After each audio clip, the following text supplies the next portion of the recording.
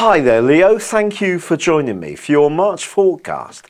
As the month begins on the 2nd, so Mercury, the planet of communication, moves into a more exploratory part of your scope. From then through to the 11th, you've got a great opportunity to investigate travel, higher education, or just new interests.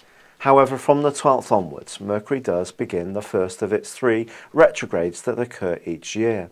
And through to the 23rd, it is going to be twisting backwards in an area which can have a big impact on your travel plans or anything to do with contracts. If you are moving around or having big discussions during this period, you may need to be really careful. Keep your wits about you. And if you're on the move, then certainly tune into the weather and travel reports, and to make sure that anything to do with the transport system, any news about it, is something that you're really across.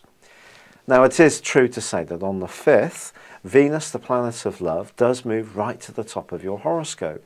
The suggestion is that from then through to the 17th, someone influential can have an enormous bearing on your situation, and you could enjoy a huge stroke of fortune. This could see you making your way up the ladder of success in a way which you just never could dream would have been possible. It could be just a complete stroke of fortune, or it may be linked to something you've been working hard on for a very long time.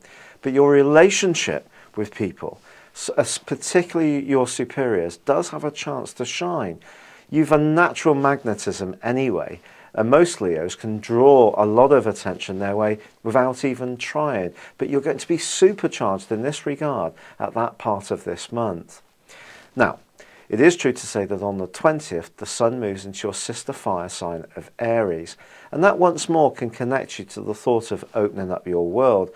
But it's possible that if it is linked to your career, you may be travelling in order to further your interests. Even if it doesn't necessarily mean that you're going to stay overnight, you may commute to a job that really does meet your expectations. But then towards the end of this month, Mars, which is moving backwards all of the month, suggesting you need to be cautious about how you handle your finances, even if you have any good luck. Well, that does go face to face with Neptune, and you need to watch out in the last 2 days of March for someone who could be pretty devious when it comes to a deal, and you need to make sure that your ethics and motives are squeaky clean as well across these 2 days. Thank you for joining me. Good luck, and goodbye for now.